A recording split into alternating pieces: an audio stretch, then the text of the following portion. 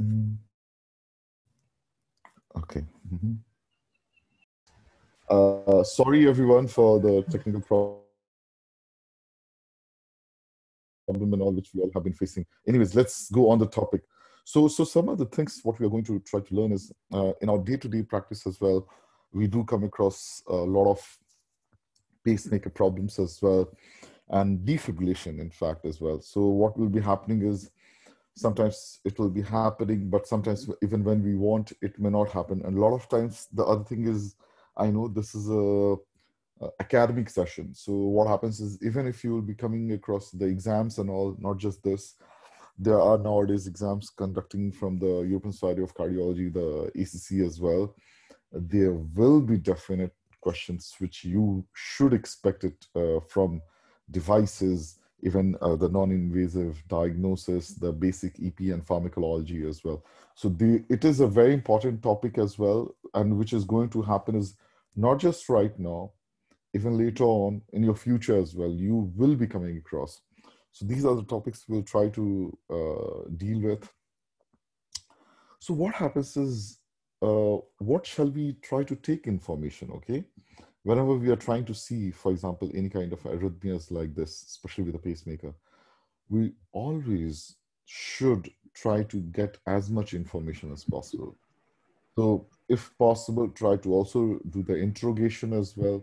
Interrogation because it is going to give a lot of information. So what has the device? What went wrong? What are the things possibly you can do as well, for example, for the device? Okay, so that's why.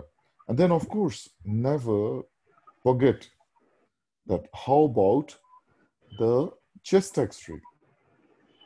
So of course, you can do a ECG as well, a chest X-ray as well. So it is going to give you further insights. So what has been happening, in fact, okay? And after that, let's not forget the basics. Basics means is the international code, especially for the pacemaker function. So there are 5 positions for that. So sometimes it goes like this, like chamber paste, sense, response, then the program function, and then finally is the tachyarrhythmia function. So pace, sense, response, program function, and the special tachyarrhythmia function, okay? So if we will try to go through those codes, carefully, then we may be able to notice there are different codes in the sense like V for ventricle, A for atrium, D for double, or O for, of course, none. Okay? For pacing and sensing, V, A, D, or O. Then, about the mode of response. Mode of response will be triggered, inhibitory, or double response. The R is for reverse. Then comes the program function. As I said, chamber sense, pace, sense.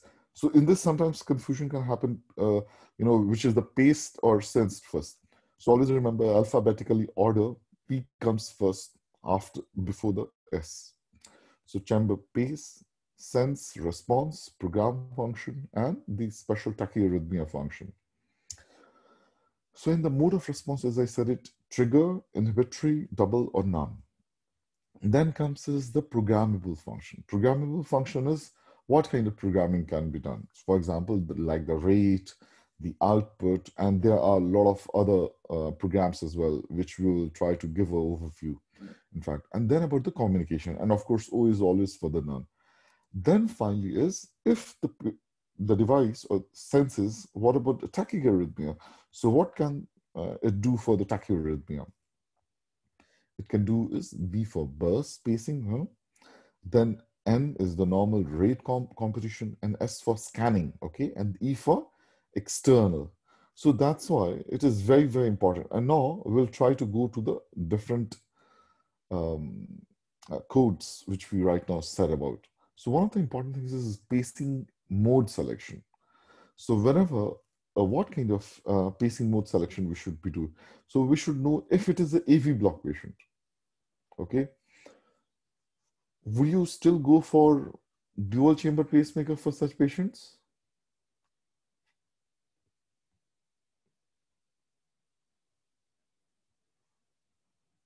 No, isn't it? You should not, because AV, it is blocked. So atrium is blocked from the ventricle. So you will have to go for a ventricular support, isn't it? And that's what makes sense as well. Then comes the patient of sinus node dysfunction. So sinus node dysfunction in which the node is, working well. So what you should be doing, okay? Then comes the neurocardiogenic syncope.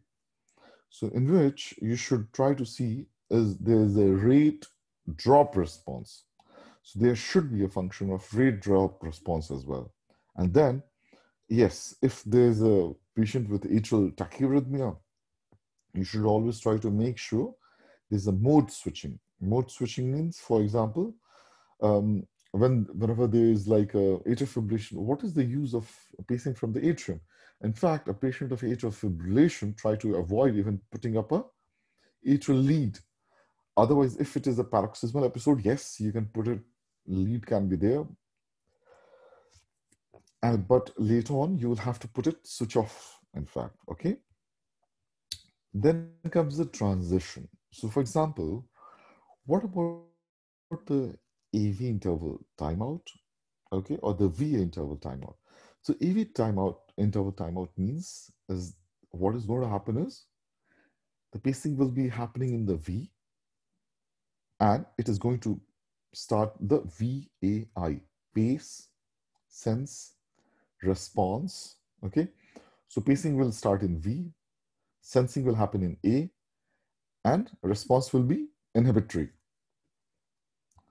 Let's not forget, as I had said it, these codes: trigger, inhibitory, double, or non-response.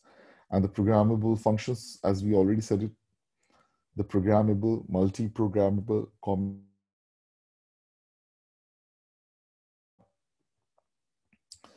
Then, how about the VA interval timeout? So a lot of times you'll be coming across VA interval timeout. So it will be happening as opposite. Opposite in the sense, it is going to start pacing in the atrium, right? So similarly comes the V sense during the AVI. AVI, so for example, you noticed these modes earlier, VAI, AVI. If there is V sense during the AVI, so what is going to happen is it is going to start VA. So after which there will be no pacing at all.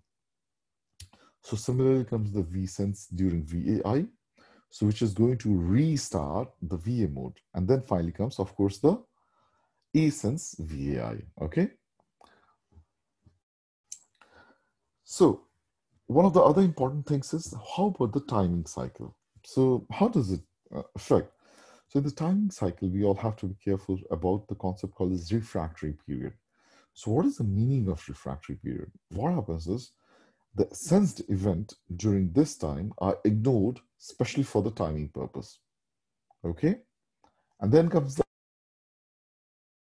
the blanking period.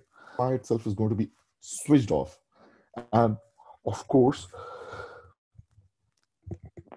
no sensing is going to occur. So two important things. Let's not get confused. As I said, it refractory period, that whatever sensing is at least happening, okay? So, and it is going to be ignored. But blanking is like completely sensing amplifier itself is off, okay? So what happens about the maximum tracking rate, especially in the dual chamber? So in that, we should try to see it is equivalent to the TARP, which is sum of AVI and the PVARP. So now, like, what the hell is these pacemaker timing intervals? So in this, if we try to look carefully, so the starting of the AP over here, if you look carefully, these are the atrial deflection, the ventricular deflection. So AP is for the atrial pacing, ventricular pacing, atrial pacing, ventricular pacing. And this is the basal rate interval, what is called as from the A pace to the A pace interval, okay? This is the base rate interval. And what is the paced AV delay? Paced AV delay is the difference between the A pacing and the V pacing, as you can already notice over here. Then comes is the VA interval. VA interval refers to the difference between the VA, V pace to this, okay, over there. And then, of course, comes the pace AV delay, which I already said it is the difference between the A pacing and the V pacing. Then comes what is called as the PVAR. PVAR pins, okay? The This is the atrial refractory period I'm going to tell. So a simple question can be is, what about which of these following tends to define the maximum tracking rate in the DDD mode?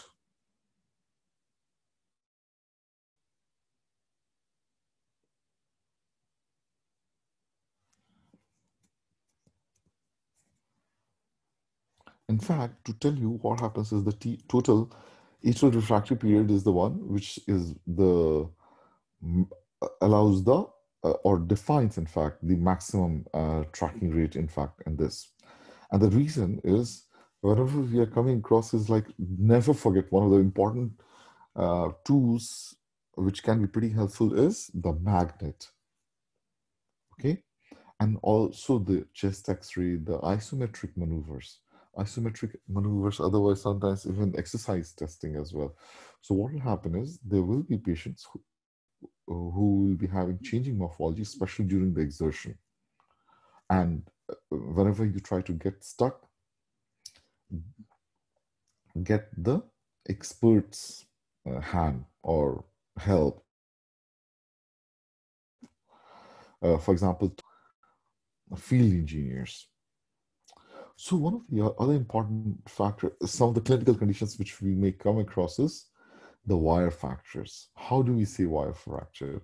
So in the wire fracture, the voltage threshold is going to be high. Okay, the current threshold can be high or even low sometimes as well. However, if you come across a high lead impedance, always rule it out.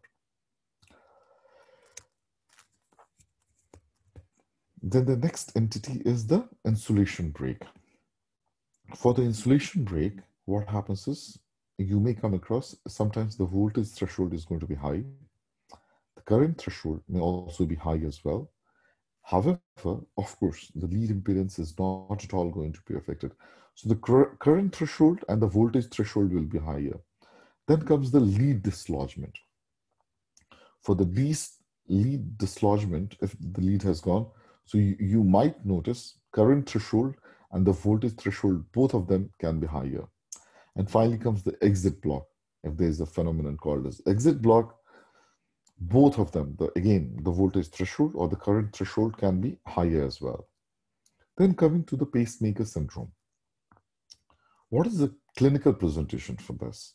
So the clinical presentation, as I had said, it is, so what do we notice in this kind of ECG? If we notice, so, okay, I'll try to give you a clinical scenario. The patient can develop or usually comes to us with history of malaise, weakness, Canon A waves, there can be chest pain, cough, confusion, or even syncope. So the problem, what is happening is this due to loss of AV synchrony. So what happens is, the first thing is, it's big spike, really huge. Yeah. So for the ventricle, definitely it is pacing. Yeah. There are some differences which you may notice. In the sense, so what happens is, although we should be able to know that this can literally happen in the VVI or even VVIR mode as well. And in fact, what is happening is, if the AV synchrony is lost, of course, this is the time when this is going to happen. So, question time for everyone, isn't it? So what is this? I would say, patient comes, complaining of dizziness. So when he was driving his car, he was going towards his car, and then he noticed like, oh, oh my gosh, I'm having a little bit of dizziness. And okay, so the rhythm strip is obtained when the treadmill exercise test is being done. And the device parameters, when you try to interrogate, you could see that it's a triple D mode. There's a mode switch detection rate at 175 beats per minute with upper rate limit of 150 beats per minute. Yeah. The PVRP is 400 milliseconds. So what do you think? What is it due to mode switching, rate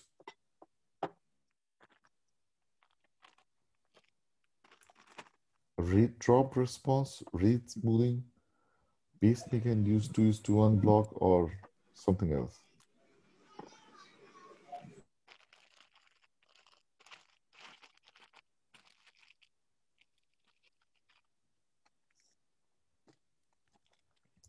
So for this, if we try to look carefully, we can see the maximum tracking rate is 100 beats per minute. As I had already said it, the TRP is the AVI plus PVRP, okay? So which is 600 milliseconds, isn't it? As I had said it. So how do we calculate the TRP, the tracking rate? So we need to add up the AVI and the PVRP, which is 600 milliseconds. Sorry. So what happens is the other thing, what we notice is when there is a spontaneous P wave rate, which is exceeding the maximum tracking rate of 100 pulse within the PVRP and is not responding, and that is why we notice it's like a sorry 2:1 block. Doesn't it look like is like a 2:1 block over here? And then mode switching is of course not present because if the atrial rate doesn't exceed more than 175 beats per minute, in addition, the PV intervals are the same during slower V pacing, suggesting VVI pacing is not present, isn't it? Then what else do we notice? What about the rate drop response? So rate drop response is also not present. Why? Because this feature will require an abrupt drop in the spontaneous P wave rate for the activation. Yes, there's some responses. Okay, wonderful, wonderful. I'm already coming across some interesting responses. Wonderful, I'm great. Matlesh Sanhita Shivam Toma. Okay, then what is happening is, as I said, rate drop response is not present because the feature itself will require an abrupt drop in the spontaneous P wave rate for the activation. And then finally comes the rate smoothing. Rate smoothing as well is not present. And why is that? Because in the strip, you can't see any abrupt reduction in the paced ventricular rate rather than a smooth one, isn't it? So that's why what happens in the pacemaker mediated tachycardia. So you will be noticing this kind of recording which will be there. If you try to, the surface ECG is like this, then you try to get the atrial EGM, the ventricular EGM recording and all, and then you get a recording like this. So if you will notice over here, we can already notice the intracardiac markers are suggesting they are retrograde P waves. Okay, but after 280 milliseconds after the ventricular pace beats, in the sense, so this is the V. Oh, this is the A. Okay, so this is corresponding to the P wave over here. Corresponding to the P wave, P wave, P wave, P wave, P wave over there. Yeah. How about the endless loop tachycardia? You notice it is more of like a there's functional atrial non-capture with retrograde P wave occurring in the form of PVRP. So what do you notice over here? This is the surface ECG, and this is the V pace. Yeah, over here. So this is again is the V pace, and atrial pacing, as you can notice it over here, isn't it? Atrial pace, atrial pace, atrial pace. But when you try to look at this over here, there's a functional atrial non-capture. And that is the reason it leads to a repetitive non-reentrant VA synchrony. Okay? So one of the important key, especially for this clinical entity, is unlike the pacemaker mediated endless loop tachycardia, here the RNR VAS doesn't occur at programmed upper rate interval at all. Okay? And this is the reason the retrograde activation of the atria occurs within the PVRP, and that's why it's not getting sensed. So what is called as the functional undersensing. And though it is not sensed by the atrial circuit, it is going to make the atrial refractory to the sensed output. So there is a very interesting case report. I would really like to go through this one, the reference which has been given. Go through that, and I'm sure it will give you a little bit more insight as well. So what is the automatic mode switching? Automatic mode switching, it tends to switch off the atrial tracking in the presence of intrinsic atrial activity. And what is that? What is happening over there? In the presence of intrinsic atrial activity above a programmable limit. So what is going to happen is there's the atrial rate cutoff, and that is the one which will stop the rapid ventricular pacing in response to the high rate atrial. So for example, if there's atrial fibrillation episodes which is going on, so if atrial fibrillation, so which can cause fast ventricular rate, but if you're having automatic mode switching, it is going to stop the ventricular pacing, of course. Yeah, so that's a really smart function. And as I had said it as well, it is very important and very helpful for a lot of those patients. So it will be good enough or important to be able to accommodate the patient's lifestyle and also the activity level. Okay, and if someone is having a sinus tachycardia as well, it can be really, really helpful. So what do we notice in this patient? So in this, if the automatic mode switching wouldn't been there, all the P waves would been followed by a QRS. That would be like disastrous, especially for the patient. So that's why automatic mode switching can really be helpful for, as I said it, for the patient. And it is really a very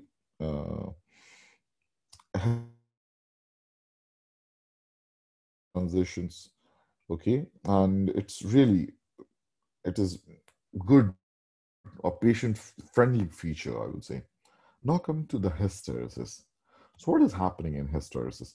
So in hysteresis, programming of the hysteresis tends to permit the prolongation of the first pacemaker escape interval after sensed event. So the pacemaker senses the event, and it will allow for the prolongation of the first pacemaker escape interval. So as I said, okay, for example, if there's a pacemaker which is programmed at a cycle length of like 60 beats per minute, it goes in cycle length of 1000 milliseconds. And then there's a hysteresis of 1200 milliseconds, okay? So it will allow like 200 milliseconds more, for example, for another sensed QRS complex. So a lot of times, you will have come across in pacemakers and all, if the QRS is, of course, not getting recognized, then the pacemaker will continuously keep on stimulating the heart rate at the baseline program rate. There will be a skipped interval of 1000 milliseconds as well, unless and until event restarts the cycle. And one of the important things, especially in a single chamber pacing, is because it is able to maintain the spontaneous AV synchrony as long as possible. So what is happening in this ECG recording, if you'll try to look carefully? The first few beats are doing good, but later on, some problems are happening. In the sense, PQRS, there's already a deflection. Before that, then there's ventricular pacing, again, followed by, of course, over here. So what is the problem over here? So what is happening is, the lower rate of pacing was 100 beats per minute, and the hysteresis was kept at 65 beats per minute. So then what happens is, if the lower rate is greater than the hysteresis rate, the pacing is inhibited, and until the rate falls below the hysteresis rate as well. Okay? Now another interesting question. So what is happening in this? So an old lady, 68-year-old, VVI pacing system has been kept during the aortic valve replacement. Okay? And the tracing shows simultaneously recorded leads 1 and 2. You can see the recording from the lead 1 and 2. Now, the tracing mostly demonstrates what? Which of the 5?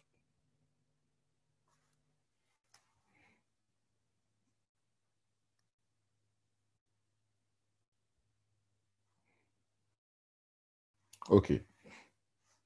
Just look at the ECG. What do you notice in the lead 2? Don't you think it is atrial flutter? They are flutter waves, isn't it? So this is a normal VVI function. Then, what is the other thing if you notice? In lead 1, if it is positive, this is left bundle, right bundle. This is left bundle, isn't it? One is positive. So this is like the left bundle. Okay. 1, 2, 3, 4, 1, 2, 3, 4, 5, 6, 7. 7 beats are here. Okay, total 7, 6, 5. So in the 5th beat, what do you notice? Is this a normal beat? No. So what is it? It's a beat. What do we notice? In fact, if we look carefully, it is exclusively seems like paced from the epicardial LV lead. That's the reason you are having a right bundle branch block morphology. So this is left bundle and this is the right bundle morphology. So this is paced from the epicardial LV lead. Okay. Then you also notice the VVT with intermittent undersensing. Too difficult to rule it out because if you don't do a device interrogation, but still, I would say less chances for that. So one of the important things to be able to understand is what are the reasons or conditions when this failure to pace. So in the failure to pace can happen for battery failure, circuit failure, the lead fracture, internal insulation problem, or the oversensing, or even the loose screw set, or even phenomenon of a crosstalk as well. So I'll try to give you an example of, are you aware what is tense unit?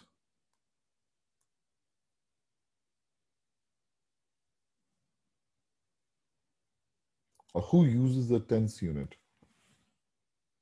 So a lot of times you will come across this, the physiotherapists tend to use those TENS unit in which they try to give electrical stimulation to the different areas of the body, and especially for the pain. So what is happening early with TENS on and TENS off?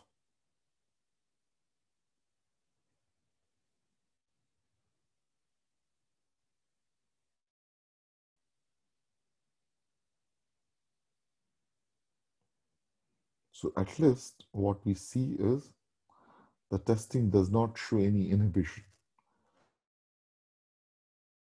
Absolutely working good. Okay. Then comes the phenomenon of crosstalk. So what happens is actually due to the lack of anodal circuit contact, due to which all the electricity tends to travel in the circuit in circle from anode to the cathode. That is the positive pole to a negative pole, due to which a lot of times there can be pseudo malfunction, and the most commonly the atrial output, which is sensed by the ventricle and resetting the VAI. So again, let's try to see this example. What is happening? So this is a DDI, okay, with a rate of like 86, and AVI is around 165 milliseconds with blanking period of 13 milliseconds. And it has been referred to you for abnormal pacemaker function. What will you do?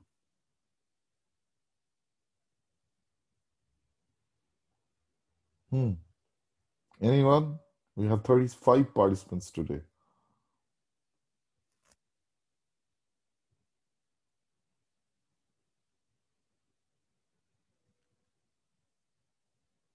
So some of the basic informations which we already have is how much rate it is programmed to, how much, is the blanking period as well.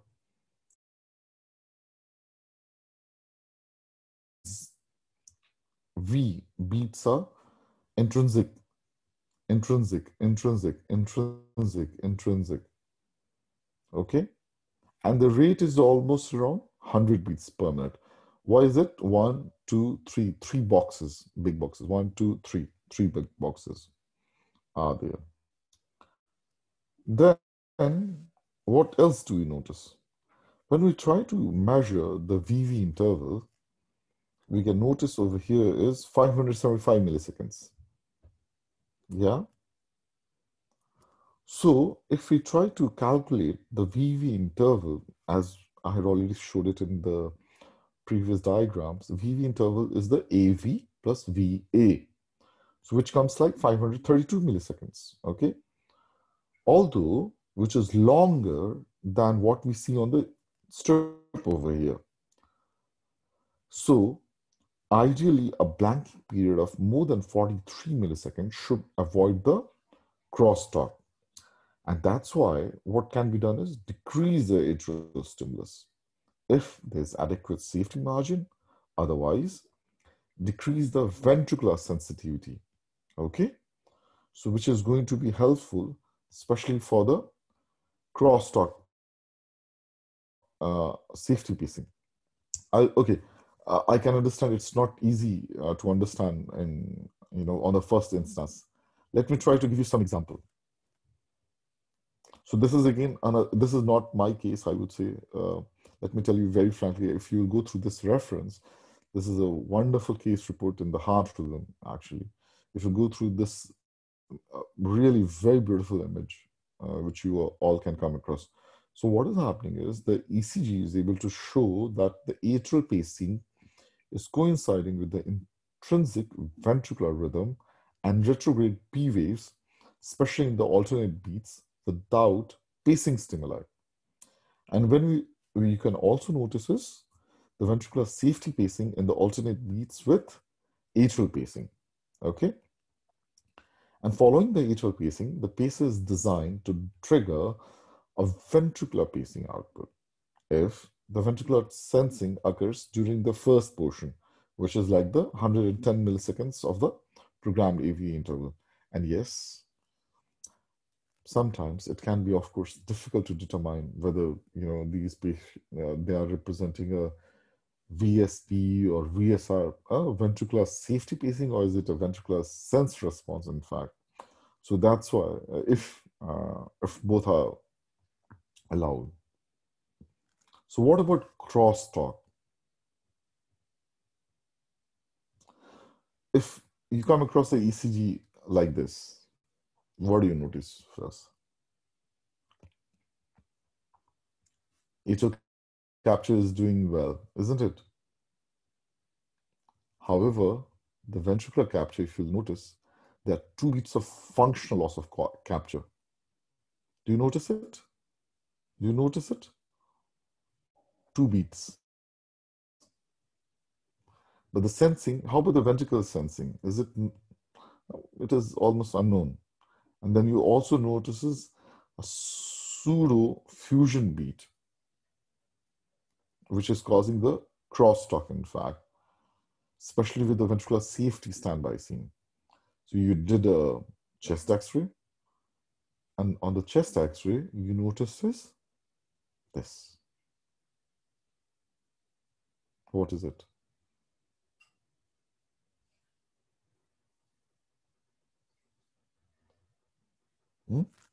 What do you notice? There's failure to pace over here due to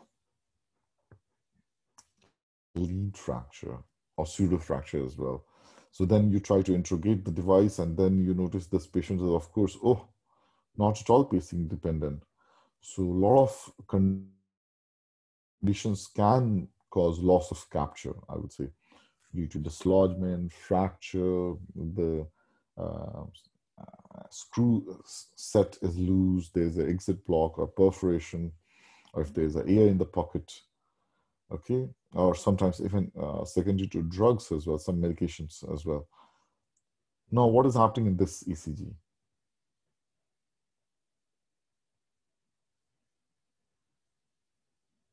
A 64-year-old female patient comes to you for device check.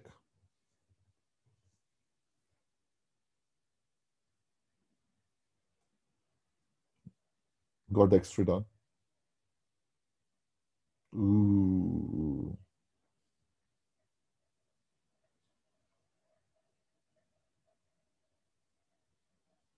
Okay. This patient has been admitted with syncope and tachybrady.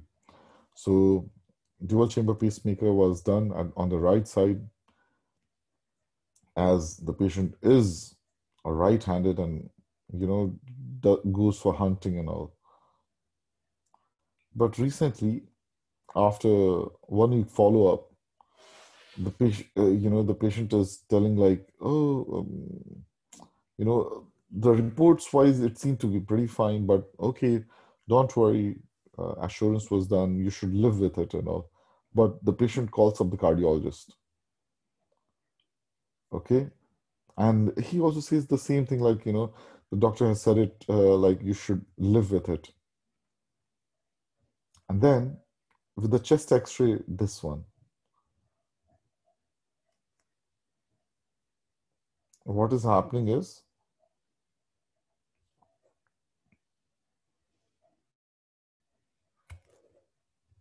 I'll try to give you some more hints as well. So that's why, so what I mean is, especially when you're trying to, so sometimes like it may seem everything may look normal on the chest x-ray, but when you try to take a different view of the chest x-ray, then you will be noticing a lot of other things. And why is that? So that's why what I mean is, sometimes people think that, perforation may not have happened. Okay, if perforation happened, of course, the patient will be dead. But what happens is, you should also try to interrogate the device, the parameters of the pacing. So this is that guy who was having a cardiac perforation. And what was actually noticed is loss of RV capture. So a lot of times it may seem pretty normal, but This is another example of perforation. Yeah. So what are the signs of the RV perforation? You should try to look at the morphology, the configuration of the bundle branch block, and if there's any friction rub, especially after the implant, if there's pericarditis, effusion, or even tamponade as well.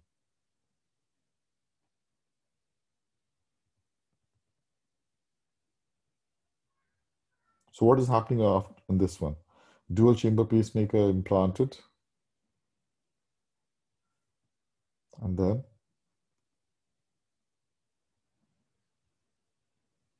so there are, is it sensing or pacing? Well, good enough.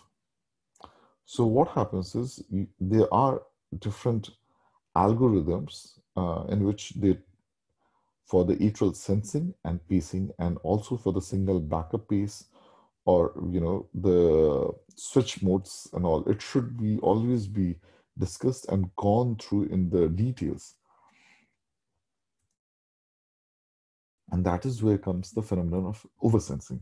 So as I had said it, in cases of lead fracture, there will be increased impedance. In cases of insulation defect, there will be decreased impedance, okay? And electromagnetic interference can also happen, and sometimes the diaphragmatic potentials from the integrated bipolar leads can be there as well, which can happen. So this is patient, what will happen is, what has been happening in this one?